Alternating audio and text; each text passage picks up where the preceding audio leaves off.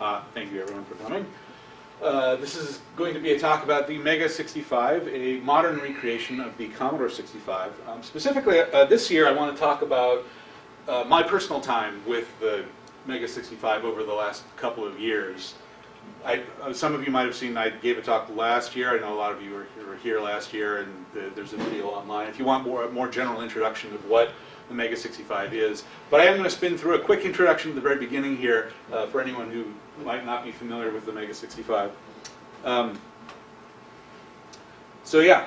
have been a Mega65 owner for 2 years. They first came out a couple years ago. The pre-orders started in 2021 and they started shipping in 2022. There has been quite a bit of a gap since then due to supply chain issues. We are now shipping new computers just this year, but a lot of people who've pre-ordered it have been waiting a long time. But I got in on the first batch, so I had mine for 2 years. I am a member of the Mega65 steering committee. I am currently the lead on the manual and the ROM. We'll talk about those projects a little bit. And I'm also the author of Dan's Mega65 Digest, which is an email newsletter all about the Mega65, all of the latest news and various projects. I also write feature articles every month about programming topics or just general interest on how to get the most out of your Mega65. I also do an audio podcast version of it. If you don't want to read it, you can listen to me read it out loud. So this is the Commodore 65. It was never released. Commodore did not release the Commodore 65. They planned it, they designed it, they built it, and they prototyped it. But they canceled the project pretty much at the last minute. They made a couple hundred prototypes and never sold it. It was intended to be a successor to the Commodore 64 and Commodore 128. It's the last hurrah of their 8-bit line. It had a more advanced CPU, more memory, more advanced video and sound. It had a new version of Commodore BASIC. So Commodore BASIC 7 in the Commodore 128 is actually pretty powerful. They were adding more features and making it more fun to use all the way up to BASIC 10, which was meant to ship with the Commodore 65. The C65 also had a built-in 3.5-inch floppy drive. But they never sold them.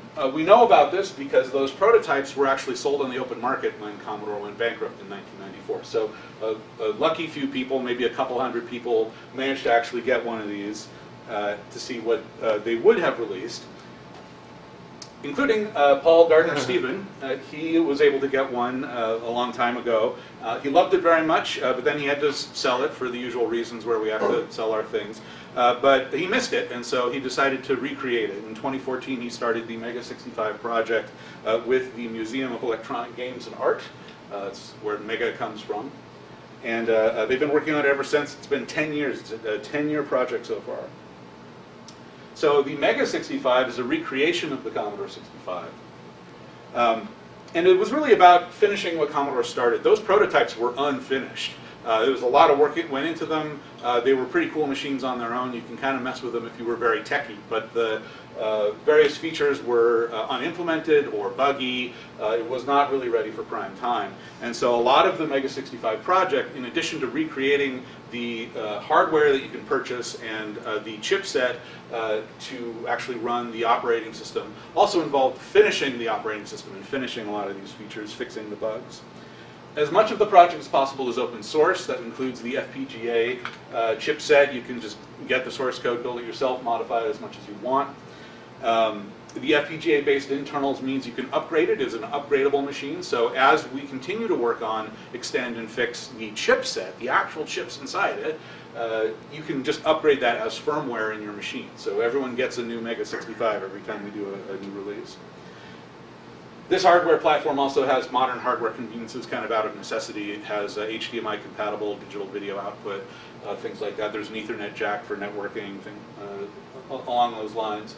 But it really is about sort of recreating what it would have been like to own a Commodore 65 at the time. There are a couple parts that couldn't have been open sourced because we actually used the Commodore 65 code, the original Commodore 65 ROM code for the operating system. So we've licensed that so that we can release our own versions.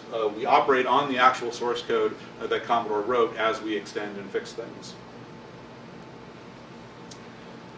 So the Mega65 also has its own set of extensions to the Commodore 65, an even more sophisticated CPU. We can actually run at 40 megahertz, not just the 1 megahertz or 3 megahertz of the original CPU, which is actually really compelling. If you're writing a BASIC program, running BASIC at 40 megahertz is really, really fun. You can do a lot of cool stuff with that just in BASIC without having to learn assembly language. More RAM, even more video features, even more audio features, and all this. You can get a little carried away with extending something like this. You can get a little bit too far out of its place in history. And I think we've done a really good job of establishing this kind of a rule of only era-appropriate extensions. If we're going to add a feature to the Mega65, it would have had to have been something that would have existed on a computer in the early 1990s. And so it still keeps it, gives it a vintage feel, even though we're kind of expanding the territory. And I think a lot of the attraction of the platform is actually the newness of it. It's like a new old thing, where it's unfamiliar. A lot of people are really enjoying exploring, what does this mean? What does this look like, given these extensions, given what it is? I've never seen a Commodore 65 before, but I've seen a Commodore 64. What is this idea extended out to the Commodore 65 like? Yeah, I won't read through the whole feature list here, but you can see this is the back of it with the modern stuff. The Ethernet is worth calling out because we now have network-based file transfer. You can send things from your PC to your Mega65 and back using a really simple and easy-to-use set of tools. It's been a great new feature. So it's not just about recreating what Commodore made, but to recreate the experience of getting a new Commodore and wondering about all the possibilities of what it's like. So that's why it comes in this really cool box. We will see an unboxing of a brand new Mega65 after this talk. I'm kind of excited about that. And it comes with a printed manual and everything you need to get started. So probably the best piece of news is what I sort of hinted at earlier. The Mega65 is now shipping. And it wasn't for a while, as I mentioned, that there was a delay, and so the community is growing rapidly right now. There's a bunch of new people coming in and pumping a lot of new energy into the community. I'm really excited to see it. If you order one now, the current estimate I think is October. If you were to order now, you can get it in October. So they are finally turning them out. The FPGA was the hardest chip to get, obviously. It's in small quantities. I'm going to just spin through a couple of screenshots here. I'm not really going to talk a whole lot about it. This is the basic environment, very familiar, 80 columns, but pesky font. It's a really, really fun, welcoming thing. There are a bunch of games written for it already. You can kind of get a sense of the full color graphics from these stills. These two titles are available as boxed software. You can buy them and order them, and you get a fun little box with a floppy disk and everything. These are at the table downstairs if you want to look at them. More games currently in development, and you can see kind of a sense of what you can download and play with today. Demos are also very popular to do this. A very popular demo machine. Just learning about all the capabilities and pushing it to its limits has been a lot of fun. And tools, people are building tools for it. I really like the 80 columns for doing on-device development and other things. So tool building is really fun as well. We've even got some hardware accessories people like to make. You can get a 4-port joystick adapter, you can get a dust cover, things like that. As I mentioned, it comes with a printed user's guide with a full basic reference, so it's everything you need to get started. The user's guide is actually a fraction of our documentation. This is one of the best documented open source projects I've ever seen. There are about 1,400 pages of documentation if you tried to print it all out in this format. A lot of it is still in progress. It's a big project. As the current doc lead, I'm very interested in pushing the boundary on this and getting this into a finished state where we can maybe do a full print run of like a set of manuals or something. We'll do a Kickstarter, and you can buy a box set of Mega65 documentation in a printable form. We have an emulator. You can it's free. You can download it, run it on your PC. If you can't afford a Mega65 or not sure if you want to buy one yet, you can just run the emulator and get most of the same experience. That FPGA core means you can, or the FPGA layer means you can install alternate cores. A core is just like a chipset. It's like an all-new computer. You can upload a new computer to it, and it will just work. The best one right now is a Commodore 64 core. It's a very highly compatible Commodore 64 implementation based on the Mister core, if you're familiar with the Mister platform. It's got lots of great features, and it's the best way to run Commodore 64 software on a Mega65. I have a lot of hope that we will build this out into a library of all the Commodore 8-bits so that the Mega65 can be this really versatile way of recreating the entire Commodore 8-bit line. It's like, I think, very compelling idea, particularly for the keyboard layout, because all the Commodores have kind of a custom, special keyboard layout for all these cores to use. I think would be really cool.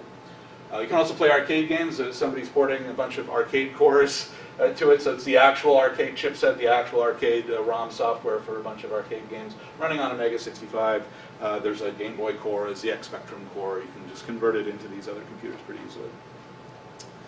We have a website where people upload the things that they're working on, and it's just a community website so that you can get all your stuff. You can get your firmware updates, but you can also get games and everything else that people have posted.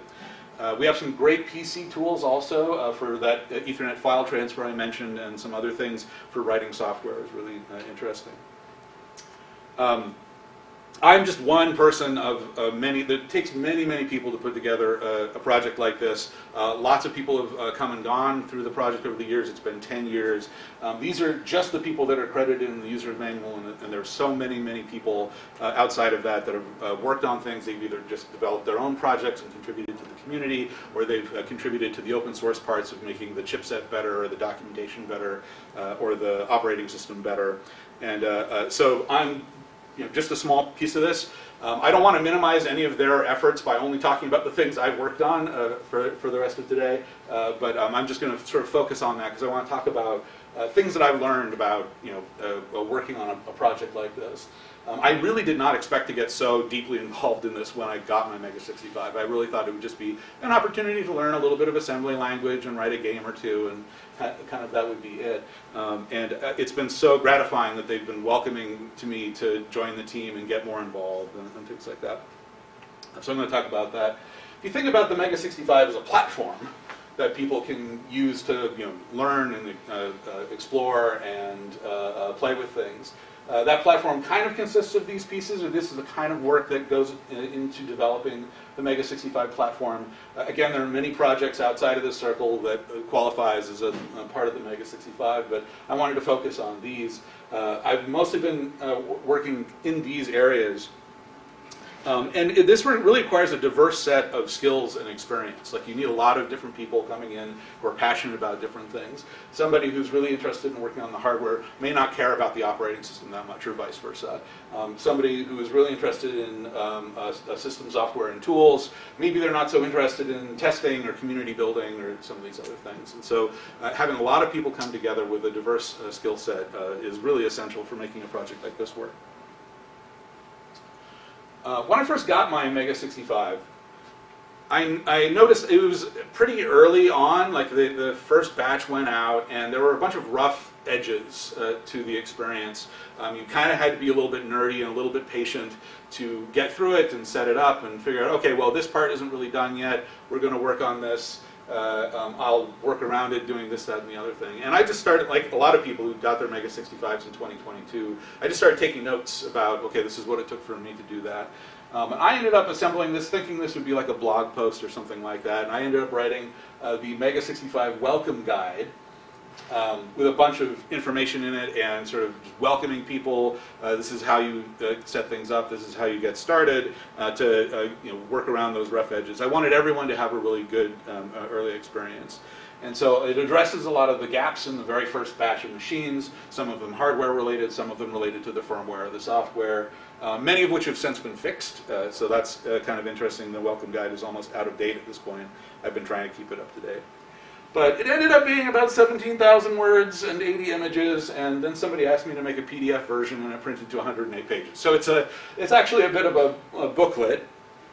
I did not expect it to get that large, but it kind of worked out that way. I really liked that it was a website. I know somebody asked for a PDF, so I made one, but making this a web resource was really important in the early days of the project.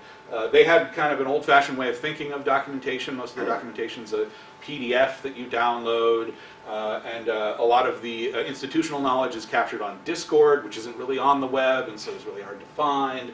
So having an actual web resource, I thought was a really important contributor, especially in the early days when people, I just got this thing and I don't know about it and I'm going to Google and searching for information about it. The web as a platform is a bit of a hot topic right now in terms of using Google to find information and so forth, but I still believe in the web and consider it to be important. Moreover, I really think that this was important for the early days to write down the things that they couldn't put in the print manual. You don't want to write down all your bugs in a print book, right? What you want the book to describe is the ideal experience, and then you help people get around the bugs as you fix them and stuff. So this could be a living document that keeps track of what bugs are fixed, what workarounds are still necessary, and whatnot. And so I was keeping this up to date for a couple of years. Of course, now we have a new version of the main board that fixes some of the electrical problems of the first version. They're all pretty minor. The first version of the Mega65 is still a really solid machine, but we had the opportunity to fix it, so we fixed it. We're up to release 096 by now that has a bunch of chipset and operating system fixes and improvements. We've also produced a second edition of the user's guide. So all of the extensions and new features we've added to the basic.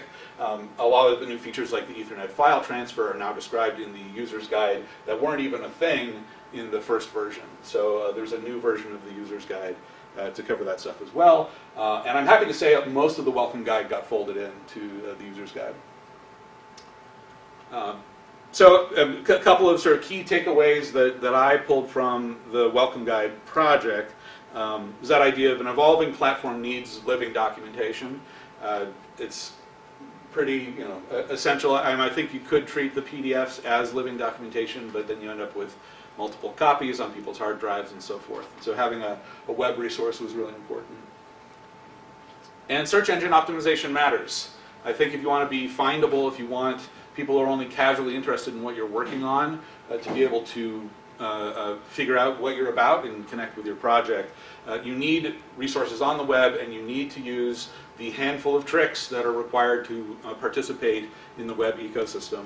It's really easy without just that handful of web development best practices to accidentally hide all your stuff, even if they're on the web somewhere. If search engines aren't finding them, if search engines aren't promoting them to people, or returning them in response to actual searches, then it's you're on the dark web, basically. You're not actually there. So using just a little bit of SEO, making sure you're using good URLs and making sure you're getting indexed and things like that is really important. So the documentation, I already mentioned this part, lots of documentation to work on. It's a LaTeX project. It's very large. It's got some great stuff in it. Really useful tables, excellent resource for the new CPU and all the registers and the hardware, things like that. The user's guide was especially well polished. This was before my time, like the first version of the user's guide. There was another set of technical writers that really worked that into something that was worth printing, and they did an excellent job. All the PDFs are online. Those many previous contributors, totaled about 1,400 pages so far across multiple volumes. I ended up in my tenure adding about 100 pages of new material, and I'm still going. This is kind of the tip of the iceberg for what is left to do. And I did some extensive editing of the existing material. So I was rewriting, reorganizing, polishing a lot of the stuff that was already there. And I continue to do this. This is a very large project that continues. As the documentation lead, I also took the existing style guide. The previous tech writers put together a style guide for this project, and so I have been enhancing it and growing it as needed to accommodate the rest of the documentation. And that second edition was largely my work. I did do a lot of rewriting in the user's guide to account for the new features and organize it better. For the people that have the first edition, which is still a lot of people because the first edition is still being bundled with the machine, I set this up as a print on demand. So if you want a second edition user's guide, you can get one pretty inexpensively. This was because print on demand makes it so that anyone can have one, and we don't have to do like pre-ordering of that or do large batch printing or anything like that. There are some trade-offs to that, but it was worth it, I think, just to say, hey, if you have a first edition, you should upgrade. This is also a great opportunity for people who are using that emulator and don't actually own the Mega65 but still want to play with it, to have a printed book to go along with it. I've been astounded how people have really embraced the emulator as a Mega65 substitute. They've gotten a lot out of it. They've developed a huge amount of software for the Mega65 without even owning one. And so I'm excited that they could potentially have a user's guide to go with it, and that is itself a great way to get engaged with the project. So I would say for documentation, some of these are pretty standard advice for tech writers, but it really does apply in these cases. There were some really interesting ways to apply these concepts to the Mega65 documentation. Knowing your audience, very important for writing, especially technical writing, like what is their technical level, what is their interest, what angle are they coming in with, what is their background and experience. But this was especially interesting for the Mega65 documentation because the audience changed. The audience changed actually quite substantially when they released the machine. This was a 10-year project, remember, so there were a bunch of contributors, that were there and present before the machine shipped. And for them, they needed documentation to figure out how to work with all of the sort of crazy tools and edge cases and incompleteness of the thing so they could navigate it and learn how to contribute to it and fill it in. And so a lot of the documentation up to that point was not really targeted at end users that would buy it in a box and get it home and play with it. It was targeted more like hardcore technical involvement, getting involved in contributing to the project. Really good stuff. It was really important for them at the time, but it was a different audience. And so a lot of the rewriting that I did, especially in the user's guide, was to sort of refocus the project on the people getting it, and maybe they're only casually interested, maybe they're not, don't consider themselves programmers, but they want to dabble in it or something like that. It's a very different group of people. Respect what came before. This comes up a lot in software engineering, in professional software engineering. And in software engineering, this is largely about resisting the temptation when you join a new team and the previous team has left. The people who built the thing are no longer there. And it's your job to say, okay, I've got this thing that exists, that's all this code that I don't understand, and my manager wants me to change it. They want me to make a change. I think it would be easier if I just throw it all away and build a new thing, right? It's very tempting to do that because you feel like, well, I'm optimistic that I vaguely understand this problem space. I'm going to build a new thing that completely replaces the old thing. And what you're doing is you're throwing out the company's institutional knowledge. Like all the things that the company has learned, the previous team has learned, is all built into that messy code base that is really hard to understand. And so really just throwing it out is you're throwing away the most valuable part of the company when you do that. Thankfully, that in a professional setting, that decision can usually be made by business goals. Like the business wants you to do something, so you can sort of decide, okay, what do I do with this code base based on the business goals? And you don't really have to think about the way anyone might feel about their work being thrown away. I've been developing software for 25 years, and all of it has been thrown away at some point, I'm sure, so I can't be too emotionally attached to it.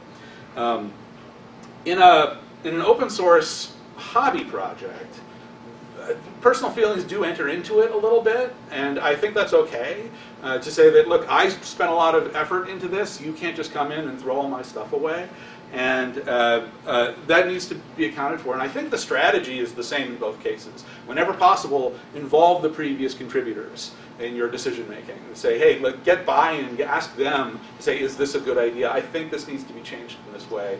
This is what needs to happen here.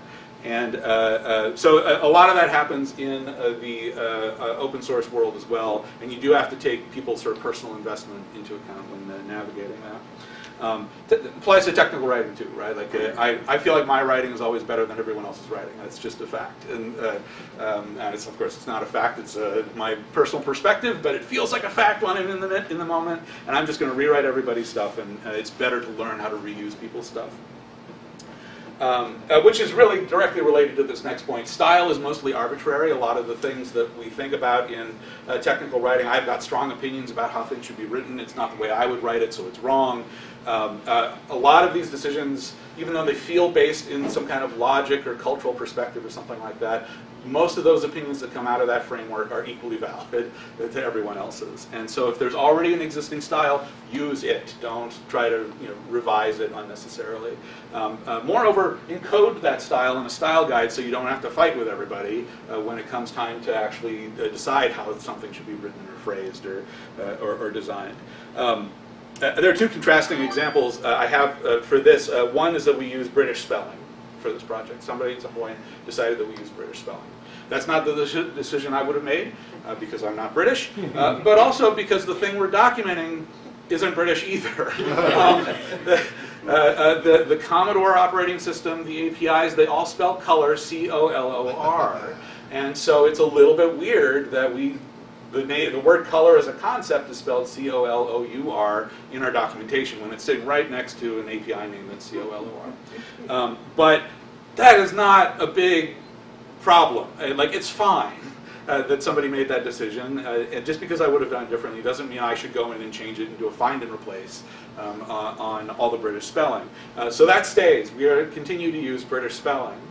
But as a contrasting example, at some point somebody decided and put a lot of effort into designing the print version so that a code sample prints in PaCommEx font. If you're looking at source code in the manual or something like that, it'll be white text on a black background and an 80-column PaCommEx font, which is really small and skinny, and I find really, really difficult to read, both in print and on screen. And it kind of worked out okay in the users of the guide for the basic reference. It's fine there for the most part. But as you get into like assembly language where everything is 3 letters long and all in sort of skinny columns and stuff, is really hard. So I tried to socialize that change as best as I could. I sort of pre-announced this is my intention, this is why I'm doing it. Here is an example of the before and after. We have a steering committee now, so I talked to the steering committee and said, hey, we'll get those opinions before I go to the wider community and say, I'm going to change the way we render code samples. So that change is still in progress, but nobody seemed to mind in the end, so I'm going forward with it. Yeah. And I guess I would add to that, if you really care about style, work your way into the project to become the doc lead, and then you get to write the style guide. So that it all works in your favor. Budget for layout, test prints, technical issues. Whenever you're doing documentation, you can't just send text into a black hole and hope it comes out the best. It's a manufactured product, especially if you're doing print.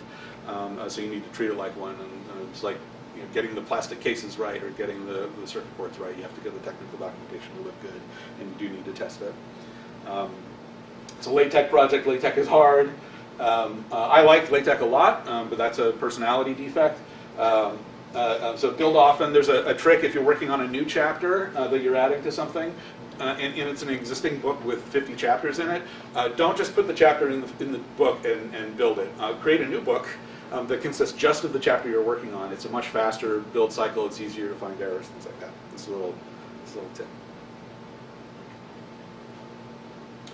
So the Mega65 ROM, I like to describe it in 3 parts. It is the kernel of the operating system, it is the basic interpreter, and it's the screen editor application, the thing that you see with the ready prompt and the blinking cursor and all that.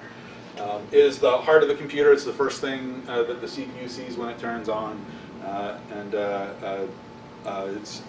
it's the basis of most programming projects. Most programming projects will either be written in BASIC or they will use the kernel in some way. It is possible to write a program that completely disables the kernel, replaces the ROM with its own code, and so forth.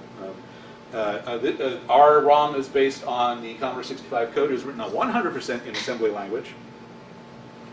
I did not know assembly language when I first joined this project, or maybe I did a little bit, but I don't actually remember ever having done anything substantial in assembly language at the time. So it was very new for me. I didn't think I would be actually working on the ROM at all. Obviously, this was a huge effort by the previous team to do fixes and finish the thing, extend it in, again, error-appropriate ways that were considered fun opportunities by the community.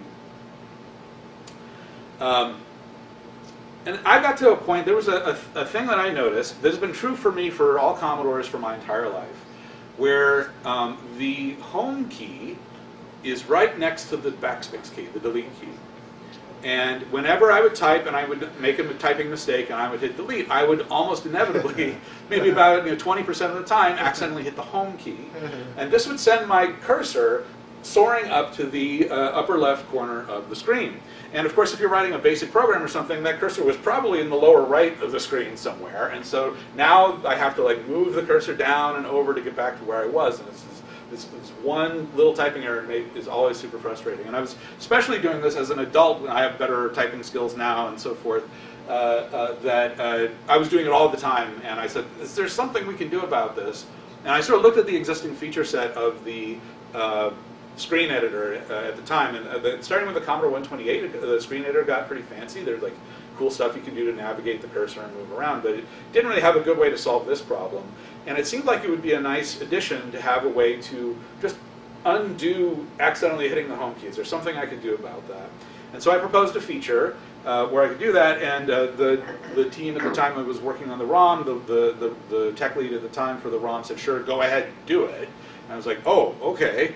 And so I opened up the ROM code and said, okay, well, I'll have to figure out where this goes. And I kind of figured out this feature, and I wrote it and I submitted it. And now, if you accidentally hit the home key on a Mega65, you can hit escape and then home, and it'll put the cursor back where it was. It's a huge lifesaver. I use it all the time. I love telling people about it. It's like this great addition to things. It was also, I hate to exaggerate this, but it was exhilarating to contribute a feature to the Commodore ROM lineage. Like, I just added a feature that I've always wanted since I was a small child to the Commodore, and now it's there, and it's there for everyone to use. Like, it was just mind blowing, and so I was kind of hooked at that point. And I've been a ROM developer ever since. I'm now in a lead role on the ROM. I sort of maintain it, and I do bug fixes and things. API management, API evolution is a passion of mine. I really feel strongly about the ROM being something that other programs can depend on, and so that requires a certain set of disciplines and skills, testing, documentation, community outreach. Like, if you want to make a change to the thing that everyone's using, you want to be able to talk to everybody and say, is this going to be a safe change? Is this going to work with your program? Testing in particular, like I put a huge amount of effort into testing existing software that people have written for the Mega65. People upload all their stuff to that FileHost website I mentioned, and so I just keep a local copy of everything everyone has ever uploaded to FileHost, and I use a Python script that remote controls my Mega65 that can run through dozens and dozens of titles to make sure that they all work as I'm making changes to this platform. I really saw my contribution to this would actually be documentation, but I also consider that to be why I'm here doing ROM maintenance also. I want the ROM to work, I want to make sure it's stable, and then it's also fully documented for people. So, all very important. In my tenure alone, we've fixed over 111 bugs and made improvements. This is just in the last 2 years. It doesn't count all the, probably hundreds of fixes and improvements that have been made by previous ROM developers. So, if you want to start like this, start small. I went in not really knowing anything about the technology, and it was a big, intimidating code base. It's not just assembly language, it's vintage assembly language. It doesn't even use features of modern assemblers, no macros or anything. It's a really simple, straightforward code base, like 3 or 4 giant files. So start small, start somewhere. Like pick something, like undo home or something like that to do that. And learn as you go. You don't have to know everything to get started. This is going to come up again later in the talk. But, use your tools, especially debuggers. You can only get so far with print-style debugging. I don't mind print-style debugging. Programmers in the audience probably know what I mean by that. If you have a problem and you say, I don't know why the computer thinks it is the way this is at this point, so I'm going to add a print statement that will just write out some kind of message about what the current state of the computer is at this moment. Everybody does it, no shame in it, but there are better tools available, and when you're doing something like low-level ROM programming, you don't have every opportunity to do like print-style debugging. You don't have log files, you don't have a console necessarily. You can kind of write to the screen a little bit if you're daring, but if you're troubleshooting this boot startup sequence, there's nothing to write to. on a microcomputer, vintage microcomputer. We do have some excellent debugger tools, and they're worth learning how to use. So the ROM, super complicated assembly language, more than I ever expected to get involved with. I sure as heck did not expect to do anything involving the Mega65 FPGA core. That is like dark magic, super complicated. It's an all-new language, an all-new programming paradigm that I had no idea anything about. And there were experts on the team that were super good at it. I was just going to defer to them to do a lot of these things. This FPGA core implements the CPU, the VIC chip, the SIDs, the device controllers, and all that stuff. It all ends up living on that one little square right there. You can see it. I've got a main board downstairs on the table if you want to look at what an FPGA chip looks like. It's implemented in a language called VHDL. Verilog is another one. These are very old languages. They've been used for chip design for a very long time. In fact, the Commodore 65 chips were written in Verilog originally. We don't have that source. Paul basically reconstructed this in VHDL from a specification document and some general knowledge. We do have some Verilog in our own source code, though. There are a couple of extra components that were added. When it comes to adding features to the core, we still do this occasionally, but we're pretty judicious about it. Paul had a vision for the chipset, extended video features, additional sound features, things like that. And that's pretty much all sketched out and implemented. It's a nice feature set. But we still consider every once in a while when we have a problem with the platform, is it worth implementing it as in FPGA or in the ROM? The ROM, there are advantages and disadvantages to doing this in the ROM, but it's like really tempting. We can invent new chips. We can just create hardware to solve these problems. And if we can do that, why don't we? And so any given problem looks like, can we just like put this and like make an all-new chip just to solve this one problem? And so our litmus test for this is like hardware acceleration. Like, is it going to be so challenging for the operating system to solve this problem that it has to be done? And it's so like timing issues, serial interfacing, stuff like that.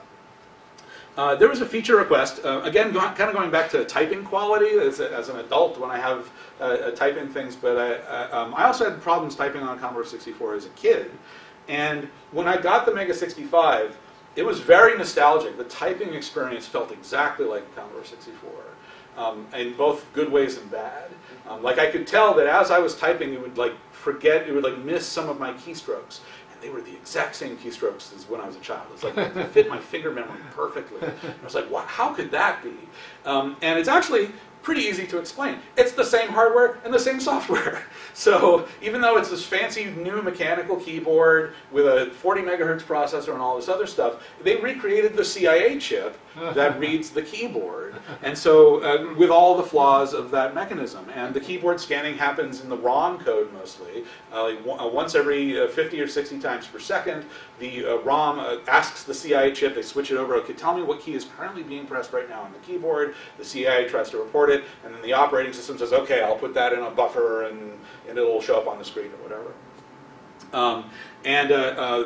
When you type really quickly on a keyboard, we don't notice it on a modern machine, but we always end up hitting another key before we've released the previous key. And the CIA chip doesn't handle that very well. It's just the technology is a little bit too old for that. So I did file a feature request for this. I said, look, I'm modern typist. I feel like we could really make this a better machine if we improve the keyboard experience. And so I did not start this feature. Paul started it, and the steering committee discussed it and tried to figure out what's the right way to do this, should we do this, and they decided, okay, let's go ahead and do this. So he started an implementation of a hardware-accelerated keyboard scanner. That the hardware itself maintains a little bit of a keyboard buffer. It handles key repeat and all this other stuff that the ROM normally does. But they never finished it. They started down this path, and it just wasn't a high priority and so forth. And so after many months, I said, look, what was the status of that? And they said, well, we just don't have the resources to finish this feature. And so I said, could I finish it? And so I got my hands dirty, and I opened up the VHDL. And thankfully, this was a lot easier. I don't want to exaggerate this too much. It's not a terrible language to start with, but also Paul had already written a lot of it. And so I could easily go in and fix bugs and things like that. But it was a huge learning process. The team was really supportive of me sort of figuring out how to develop a feature for the core.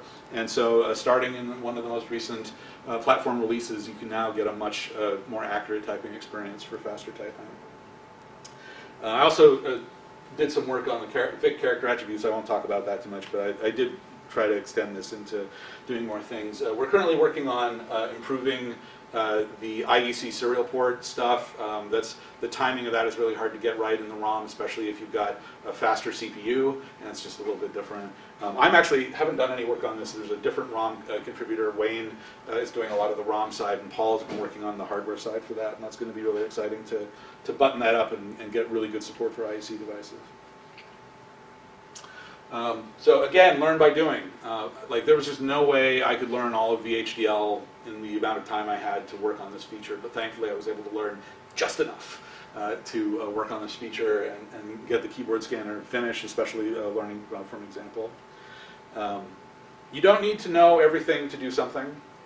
I have to remind myself of this every day of my life. I'm the kind of person that wants to buy 50 books on a subject before I even try something. And it's the best engineers I know this, to heart. Paul is one of them. Paul is somebody who can dive into a project and just get his hands dirty, learn just enough. Don't try to learn everything. Learn just enough to solve the problem you're trying to solve. And like I've worked with a bunch of great engineers in my career, and they all just dive in and learn it as they go. They don't sort of fetishize expertise. They just learn what they need to know. Work on improving your workflow. I won't talk about this too much, but I do, as an engineer, always reserve like a day a month to look over all the things I did in the last month and what was frustrating. What took too long? What could I fix with writing a script or just learning the keystrokes in my editor or something like that, right? Just invest in yourself, invest in your area. And in this case, I was using an old laptop for core builds that it was taking like 20 minutes to build the core. And it was just too long for me to iterate and fix things. So I spent a bunch of money. and I built a PC with the fastest available CPU. And now my core build times are 6 minutes. And it was totally worth it. So it's worth doing that. At some point I got like a coffee mug with the 6502 assembly language instruction set on it, and it was really useful. There's at least one company online that sells those.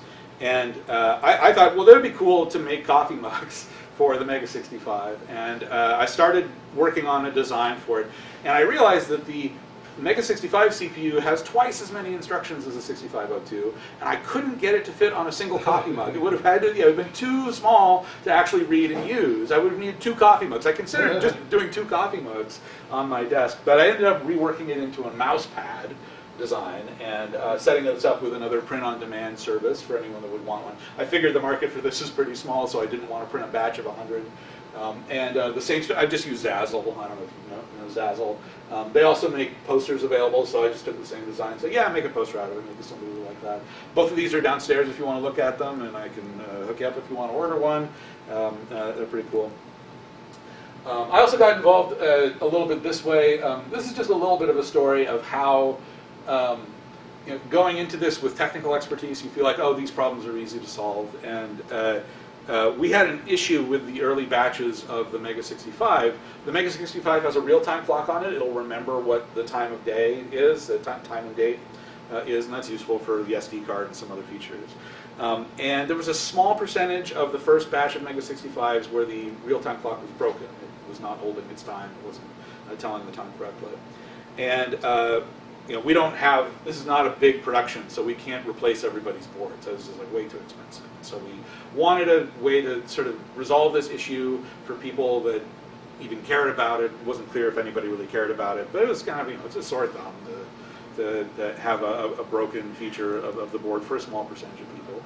Again, I'll give Paul the credit for actually doing the real fix. He found this part on AliExpress on this little breakout board. And if you take one of these Grove connector wires and plug it into here, he upgraded the core so that the core would say, hey, if this thing is connected to this port over here, use this for the real-time clock instead of the one that's on the board. It's just a little workaround, pretty inexpensive. These are dirt cheap. These are relatively inexpensive, but you do have to buy the cables in packs of 5. So with shipping, you're paying $20, and you get a bunch of extra wires as a result, and you have to do a little bit of soldering. It's the easiest soldering project in the world if you want to learn how to solder. Getting these 4 wires connected is a great place to start. But I still kind of felt a little off about that because I had this vision of a Mega65 user that didn't own a soldering iron. Right? I wanted people to feel good about this machine without having to crack it open and solder things and treat this like an electronics project. I built off of Paul's work there to get this, and instead of making just one for myself, I made 50 of them. And just made them available to the community, and I advertised, set up a program, I put up a form saying if you want one, send me your address, and we'll work out the shipping costs, and I'll send it to you. It's been reasonably successful. I'm glad I did this. Only about 30 people actually wanted one in the end. It's totally not clear if that's like all the people that were ever affected by this issue, or if that's just all the people that cared. A lot of people didn't even notice. Quite frankly, a lot of people that bought Mega65s put them in their closet and didn't actually use them for anything. So they may not have noticed that. They may not even know that this replacement real-time clock was available. All fine. I don't care about that part, but I do want to make sure that everyone who wants one has one. So if you have an old Mega65 and notice this issue, let me know. If you're going to do hardware projects like this, you want like a physical product that you're going to send out, spend some time researching and testing shipping logistics. Including packaging. I did not come up with a satisfying solution for sending out these little chips. Like it seemed like that would be the easiest thing to send. It's this tiny little thing, but I didn't want them to break, so I put them in a little cardboard box. But if it's in a little cardboard box, then the USPS will treat it as a package and not a letter. You can't trick USPS that way. Shipping to Germany is expensive. Shipping is a teeny tiny box with this tiny little part from my home in Seattle to an address in Germany is $18. And I've never been satisfied with that. I don't know if there's a better way to do this. If somebody knows a better way to do this, let me know. The most we came up with is I eventually found something in Germany to act as a shipping relay. So I could pay $18 one time for a larger box and send them 20 of these. And then whenever I got somebody in Germany that wanted one, I would just forward the address and they would figure it out for $5 or whatever it was. So that's the best we could do on a small scale. I think I would use a fulfillment service, a European fulfillment service or something for a larger product of some kind. The print-on-demand versus bulk manufacturing, there's a little bit of a quality trade-off when you do print-on-demand. You get fewer options and you don't get as much control over the final product. I am considering just as on a lark buying 100 mouse pads from a different company just to see if I can get a higher quality mouse pad out of it. But I think all the people that would ever want that mouse pad already has one, so I don't know if maybe I'll just give them out. I'll just spend the money and I have them as a giveaway for conferences like this one.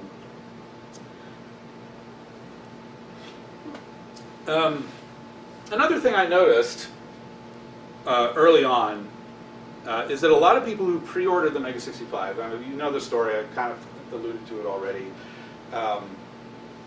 There was a huge rush of pre-orders at the beginning, and then about half of them got fulfilled right away, and the other half got delayed by 2 years. That's terrible on its own, but what was worse about that is that we couldn't reach anybody. We could not tell them what the shipping status was. And so we had hundreds of pretty frustrated people who spent some money and not only have to wait 2 years, but don't hear anything from us at all. And there was a reason for that. We used a manufacturing and fulfillment partner, Trends Electronic, who's excellent. They've been great to work with. But they normally deal with electronics industry fulfillment. And so they don't have a mechanism for sending email updates to people who've pre-ordered and things like that. Moreover, they are constrained by German privacy laws that they are not allowed to share with us our own mailing list. All those people that pre-ordered, we have no idea who they are. We're not allowed to know their email addresses. We have to reach them some other way. All we can do is stand on the internet and shout, "Hey, over here," and hope that enough of them will eventually find us. And so that's what this was. This was me standing up on the internet and shouting, "Hey, over here, look at this." I want to make sure everyone who cares about this project can get some regular information about it. There's a monthly newsletter where we could talk about the shipping status, but also all the cool things that people are doing with it, promoting other people's projects, changes to the firmware, if there's new firmware available. And to really juice this up, I started writing feature articles to go with it on programming subjects. I kind of mentioned that. So this became the official news source for Mega65. It's, when I joined the steering committee, I was kind of their scribe for this. I was going to be the way to disseminate this information to a larger audience. But I put my name on it, and I did that on purpose because I was a little bit self-conscious about being the official voice of this project at that point. I was kind of early in my tenure at the time. And so I said, look, I'll retain some editorial control. I'll put my name on it so it's not really official. It'll just be this kind of thing on the side. So if I make a mistake, if I say something wrong about the project, it'll be on me and not like a problem that the entire team has to deal with. That's the only reason my name is on the thing. But I have enjoyed the freedom of sort of sprucing up the newsletter and using my own voice and things like that. I really wanted to make this interactive. The editorial focus for the newsletter is interactivity. And I wanted there to be something in every newsletter that you could sit down and try. Even if you don't touch your Mega65 all month, by the time the newsletter shows up, flip it on, spend 15 minutes, you've got some instructions, and learn something cool, and that at least gets you something out of it, even if you don't have time to really mess with the rest of it. It's just like a thing in the back of my mind. I really didn't like the idea of people keeping their Mega65s in closets. I wanted to give people excuses to bring it out and do something with it. And so I covered a lot of different topics: adventure gaming, character graphics, SID music, sprites, digitized audio, getting started, basic programming, assembly language programming. Also some advanced topics. Recently I did some issues on interrupts. It's an advanced CPU concept in kernel programming, things like that. Really trying to pump energy into it, like this flywheel of a project like this, where you have a bunch of users that are building things, and that gets more users excited and more people into the project. I wanted to like kind of pump that flywheel a little bit during this early lull, while people were still waiting for their Mega65s to get delivered. I ended up with, so far I've got 24 issues and over 100,000 words. If you do the math on that, I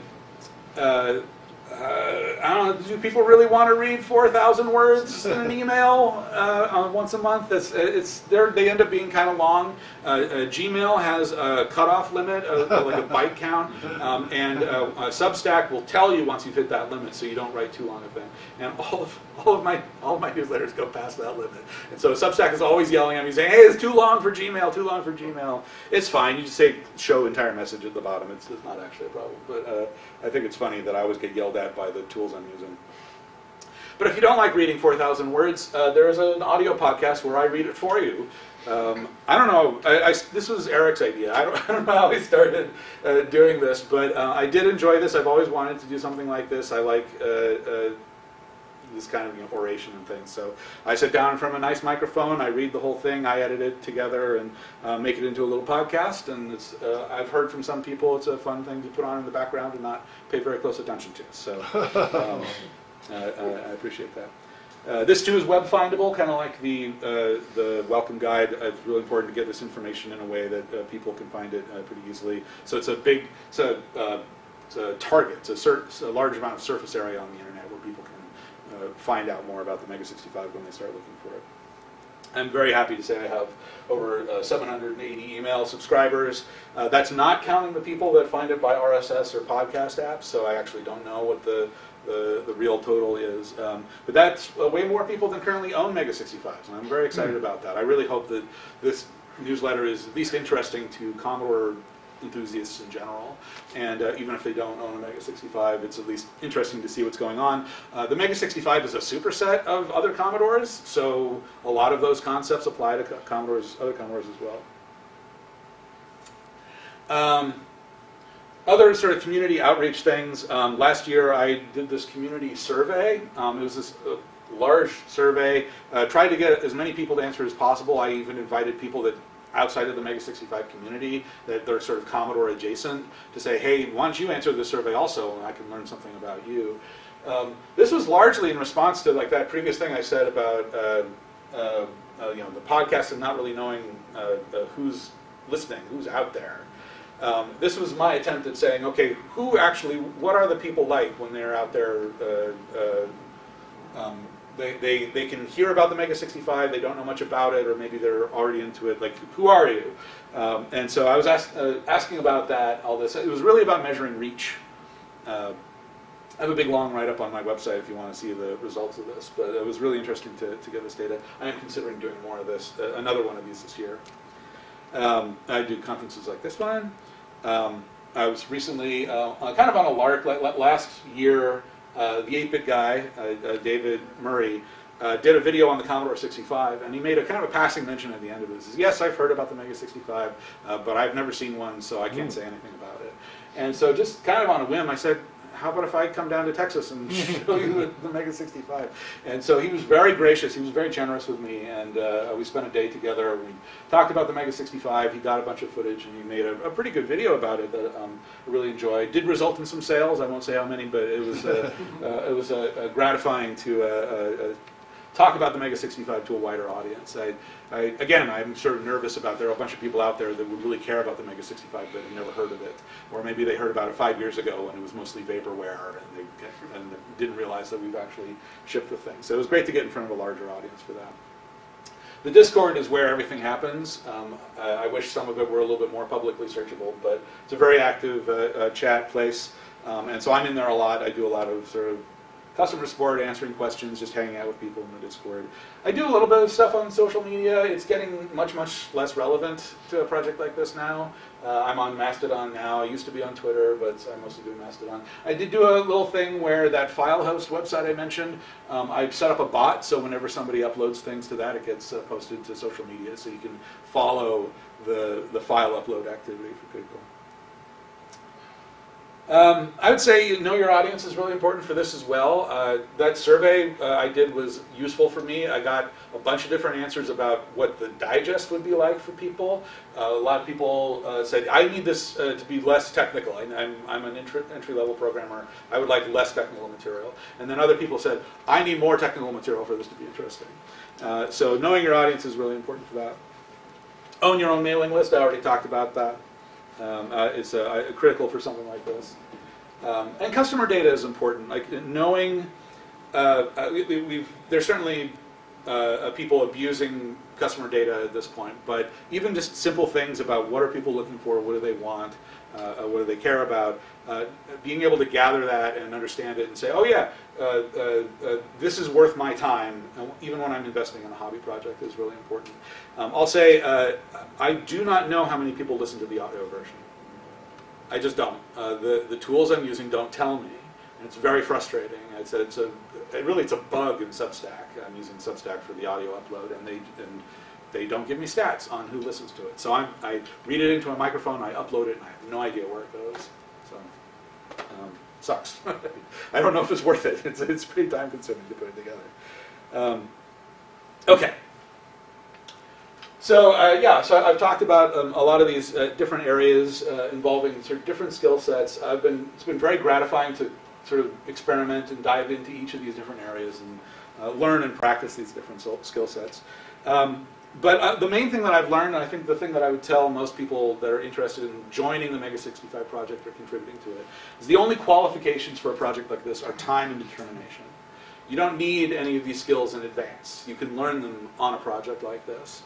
I've seen people go from scratch to I really want to get this done and just throwing themselves at it. It's been really gratifying.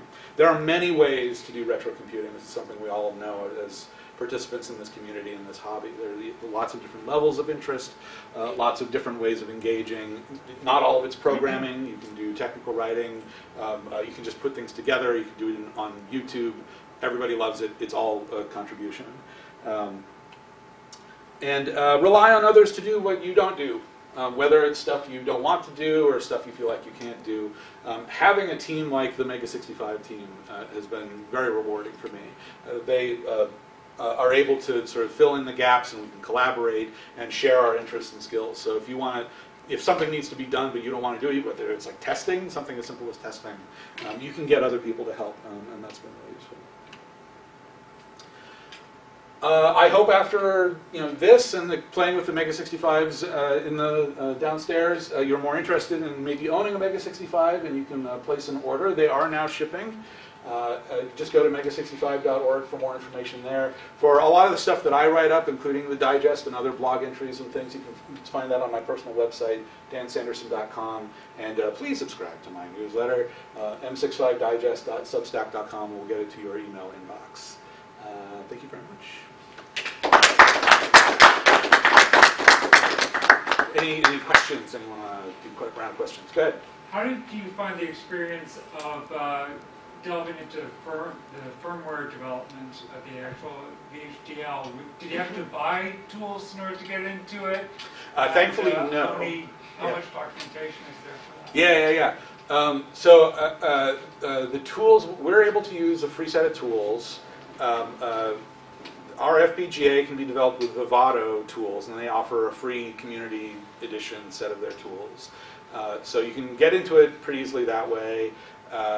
It's really useful to have a JTAG adapter, which is like a $30 part that you just add to the Mega65, and it's just a USB cable that goes to your PC, and you can just beam new bit streams, as they're called, into the FPGA for testing. So that's essential. And as I mentioned, I sort of built a beefier PC to reduce my build times, but that's not strictly essential. The languages themselves are as old as time, so you can find books from 40 years ago on VHDL and Verilog. I didn't actually use a lot of book resources. I did a little bit of web searching for a couple of specific things about syntax and whatnot. I think the trickiest things about CPU design, or just that kind of electronics design, is understanding the declarative nature of the language. It's not an imperative language. You have to sort of build things around the clock cycle mechanism of the CPU and things.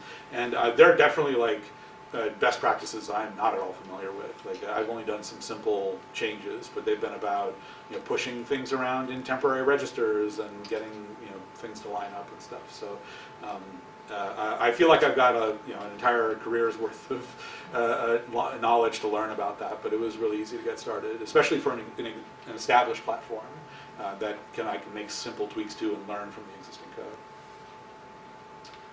I would love to at some point want to take the framework that somebody made for porting MR cores. They actually wanted to promote that as a way of just getting started with FPGA programming. Like if I want to design my own computer, like my own CPU, my own video chip, I can actually start there because they've already implemented the things that work with the keyboard and the other parts of the Mega65. And so I can just add my own computer to that framework and work on it from there. I think that could be really fun. I haven't tried it yet. Other questions? Yeah, go ahead. I've got a couple of questions. I guess the first one is, like, what's the future of the Mega65? You mentioned earlier sort of this vision you had around it being sort of a platform for 8-bit Commodore computers. Yeah. Which I think is kind of a compelling use case. Yeah. I'm just kind of curious, like, are you kind of evangelizing that within the Mega65 community, or like, I'm just kind of curious, like, what's the future for the platform? Yeah. Specific to it being an FPGA platform for other Commodore 8-bits, I think it's something that everybody wants. Like everyone sees the hole and the shape of the hole, and they want to fill it. And it's really just a matter of the development resources at this point. The team that made the Commodore 64 core also made lots of great resources available. That would be a really cool summer project. For me, I'm super excited to get a VIC-20 in there or a +4. My dream is the Commodore 128. I would like all of the Commodore 128 to be in this thing. It has 2 video outputs, so you can imagine like the HDMI output being one of the screens and the VGA output being the other screen. There's a Mr. 128 core you could start. And that's where you would probably start. Yeah, like there's so much great development in the MR community that we can leverage for that. I don't know if it's really like you click it into this new framework and it just works or not. It's probably a little more complicated. But yeah, I think there's a lot of potential there. As far as the platform as a whole goes, my vision is to find people that are interested or would be interested in any kind of recreational computing, and offer 8-bit style computing as a path for that. With decades of books and resources and lots of interest from other angles on retro. I think it's a really welcoming space for anyone that just wants to fiddle around with some kind of computing. That's not the only way. I'm a huge Pico 8 fan. I'm a Picotron and all these other things. Just learning Python can be really fun. Like there's lots of stuff you can do just with your regular PC. But 8-bit and retro, I think, is a really fruitful and a welcoming way to get into recreational computing for people. So I want to make it accessible to lots of people, including people that don't consider themselves programmers. I don't quite know how to get it to that point. I really, right now I'm focusing just kind of on the core platform, making sure the ROM is in really good shape. The BASIC is fleshed out and works really well, and it doesn't have a lot of rough edges for newcomers that are coming to work on it. Has really great documentation, is really well tested. Those are all the things I care about right now. That would be sort of get more outer layers into the fold. I don't know if that's really everybody's vision. I feel like that a lot of the people that work on this are happy for it to just be a hacking platform.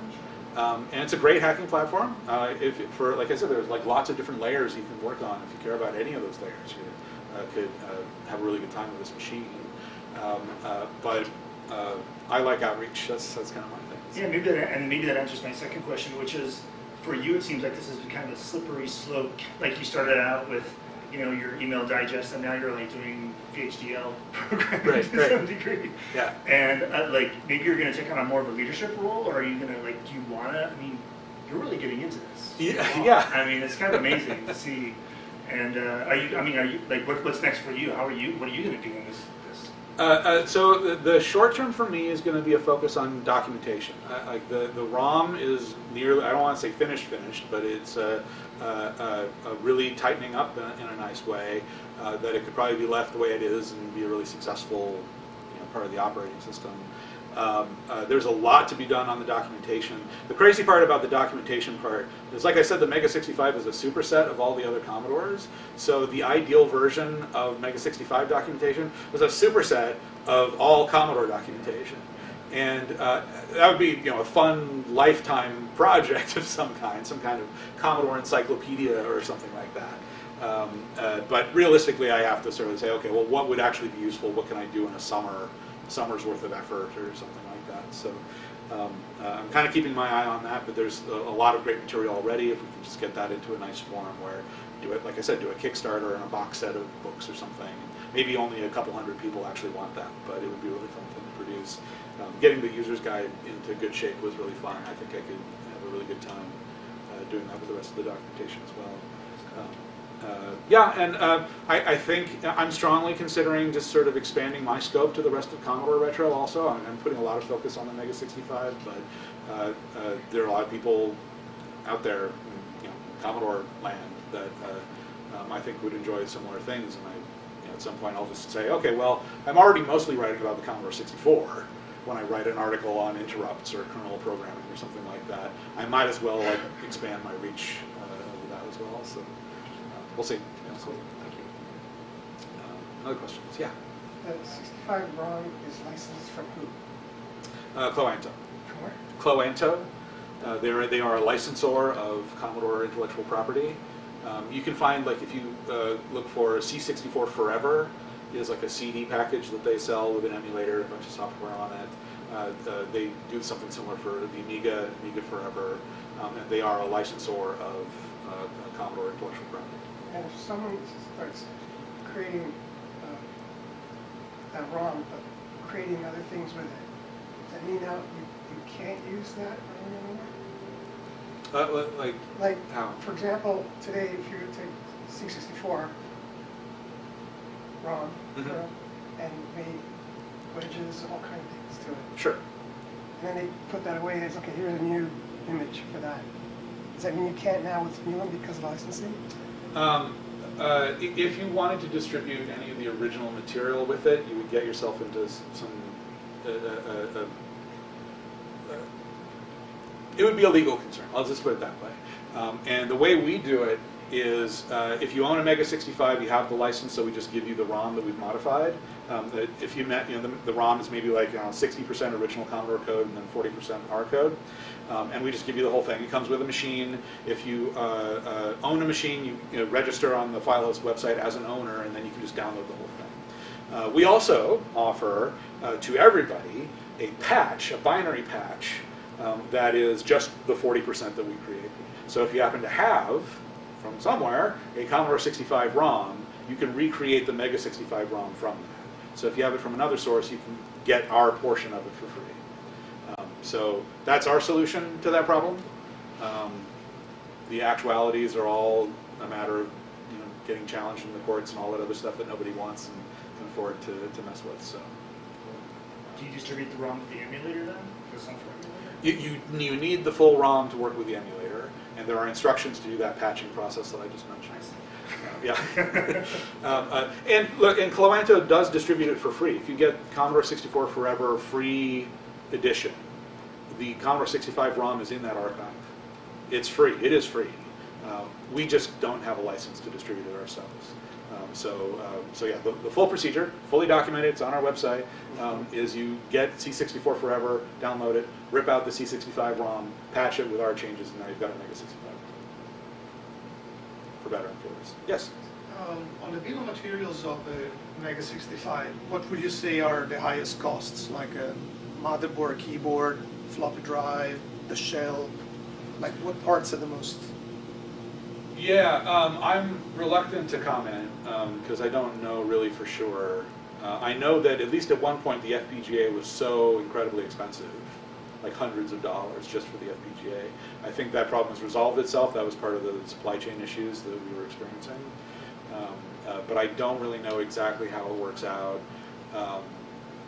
And I especially don't want to comment in part because I think we get into this idea of, well, why does the Mega65 cost 666 euros, which is a lot of money for people. Like there's a barrier for entry for some people, and I don't know if it's it's bill of materials, it's when, where, and how it's manufactured, it's shipping of parts and a bunch of other things. And I'm not privy to the details. This was on my mind because I wanted to maybe ask offline, but between the Commodore 64 Mini, the Amiga Mini, all these new recreations, and the Mega65, there's a huge gap. Yeah. And this means we can't have 10,000 users or 20,000 users at this time. Yeah. And while it's affordable for us because we are very interested, people who are casually interested, they won't buy it at Walmart until we get to some intermediate product. Yeah. It's maybe less capable, no floppy drive, something you cut off something that you can live without. I think the only thing that we've speculated about in terms of reducing the cost, I mean, we are all interested in reducing the cost. We know it's a barrier for people. The main thing we have to say is that just getting rid of the floppy drive is not enough of a change to really reduce the cost meaningfully of the whole thing. If anything, there's a new cost to getting new molds made for the plastic that would be a cost that we'd have to amortize across whoever buys it in the future. I'm not saying we won't do it, but it is tricky. There are a lot of parts to it. So it is really high quality construction. I mean, it's the mechanical keyboard. It's modern and mechanical key switches and things like that. But yeah, if you open the thing up, it's mostly just the FPGA, the mechanical switches, and the floppy drive. So there's not much else in there. The case we were able to crowdfund the molds, which I'm super grateful. They're all listed. Everyone who ever gave money to that is listed in the manual. I'm very grateful for them, and so we're trying to get the most out of this, the molds and this design as we can. Commodore themselves plan to cost reduce version of the Commodore 65. Like it's in their roadmap. They're always thinking, at least in the versions of the story I've heard, that start out with a deluxe model and then do a cost reduced version after that and try to capture the rest of the market and stuff like that. And their cost reduced version would have no floppy drive. It was kind of the educational edition, whatever. But it was early days for all of them. Like they never released the project, so who knows what they would have done. Yes. Have you heard any news on the The portable Mega65, or was that? Yeah, we talked What's going about on with that? We talked about this last year. No new news Okay. on the Megaphone. Oh, there it is. It's still a great project. It's still got good stuff. I think I'm allowed to say, I think it's on their website. We did get some grant funding for that project. Interesting. I don't know how much or how far that will take us, but I think it's a minimum viable product grant. That is where we're going to try to finish it. It'll be more like I mean, it'll probably be like the size of a Nintendo Switch or something like that, not something you hold up to your ear, but it'd be like a proof of concept that this is using vintage design techniques and computer architecture. You can get something that acts as a mobile phone, but gives you all the control of your own technology and your data. So, excited about it. I'm looking forward to seeing some progress on it at some point. Any other questions? All right. Thank you so much. Dan. Yeah.